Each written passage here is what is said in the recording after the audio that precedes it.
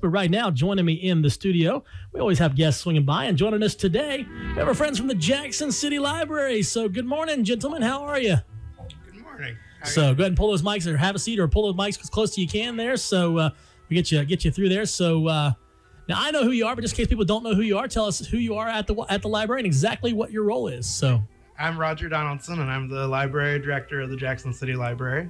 All right. And I'm Ian Thorne, and I am the youth librarian. Awesome. So you guys are keeping busy. Summer is officially kicked off. Kids are out of school, which means probably a lot of students coming to the library and hanging out and using the computers and other things and enjoying some of your activities. And that's why we got you here today to talk about some of the great things that are happening. So the theme this summer, Oceans of Possibility.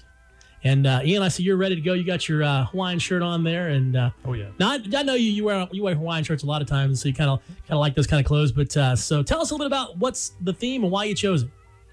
Well, the Oceans of Possibilities theme is actually a national theme. Okay. They every year there's a committee. They come up with themes, and we try to adhere to it, sort of. But we also kind of put our own swing, our own local swing on our programming. And so this year we have a nice lineup. Starting in June, we actually started Last June week 8th. with a bike rodeo. We did a bike rodeo. It was really cool. The State Highway Patrol came, and they actually took a spin through it on several bikes. So, That's awesome. so the kids really enjoyed that. Ian can tell us about the rest of the June things.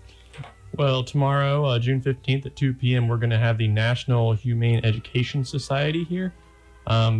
Roger, can you tell them exactly what that's going to entail? Because I know that we're going to have therapy dogs there. There for will be demonstration. dogs.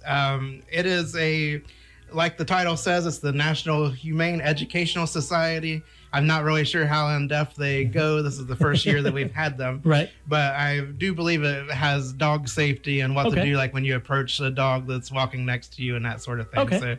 So it'll be a good educational thing for the kids. And there will be live dogs, so that's always a good draw. Always good. So. And then on the 22nd, so we're going to move locations just a little bit. Yeah, down to the Lillian Jones Museum, so not super far. That's, like you said, the 22nd. That's at 4 p.m. We're going to have the Barker Farms Petting Zoo. So I think they're going to have all sorts of crazy animals. I've heard rumors of a camel. Oh, wow. Yeah, the camel. Daniel the camel is always the biggest draw. I didn't know his name. That's kind of interesting. How did you not know Daniel? Everybody knows Daniel. Everybody knows Daniel the camel. Actually, I only know Daniel because my daughters go to this. They look forward to the petting zoo every summer. So they always the petting zoo and now I don't see them on there this year, but you guys have had snakes in the past. Yeah. They love it when the reptiles come, Yeah. which I think is hysterical because my girls aren't scared of snakes. Mm-hmm. Yeah. But so it is what But so anyway, so all right, and then so June 29th, first responders. 2 p.m. We'll have the first responders. The idea is that we'll have them there for kids to meet at the library. So if there does ever happen to be an emergency in their life, these guys can look sort of intimidating at times, and the idea is to introduce them to children. So if they do have an emergency, it's not the first time they're meeting them. Got it. Yep. And then it continues into July. So. Yeah, July 6th at 2, we have 4-H with Erin Daly. Most people know Erin Daly in the area. Yep. She's been active in 4-H for years. She's going to bring some people with her, and they're going to do different crafts and activities for the kids. And of course, gearing up because not long after that'll be the Jackson County Fair. So she'll be talking a little bit about. And 4-H is a great program to get involved with. So I definitely encourage people to come out and learn about 4-H and be a part of that program as well. 13th is Mark Wood, the Mark Wood Fun Show. Yep, Which of his shows is he bringing? Well, Or do we know yet?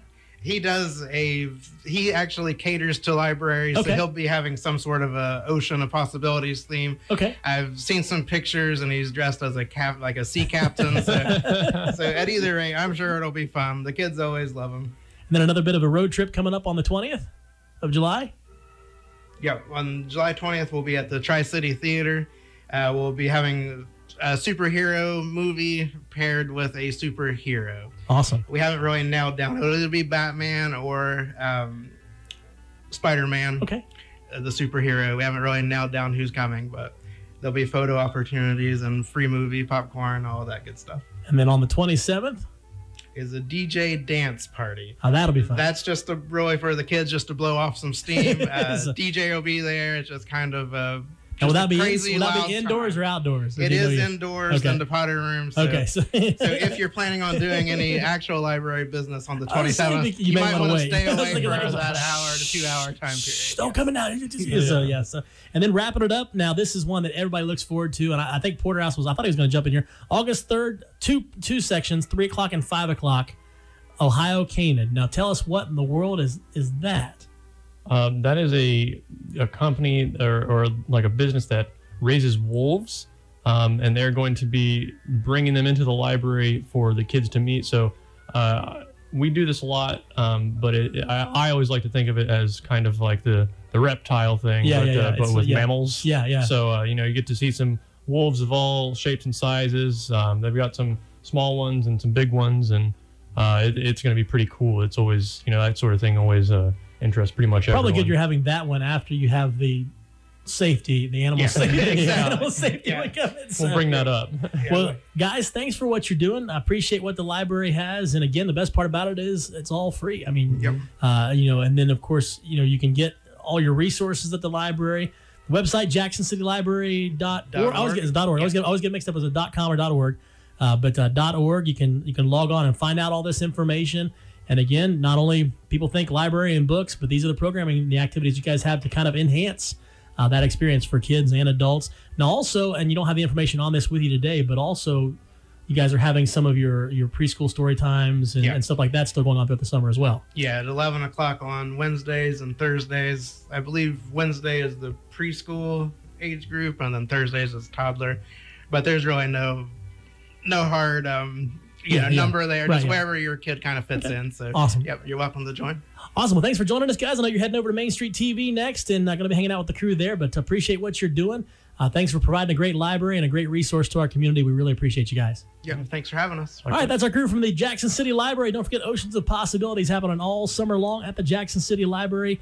Activities each and every week in the afternoons, and your chance to have fun as a family through the Jackson City Library. So don't miss out on lots more coming up on Mix 96 FM. We got to do some birthdays.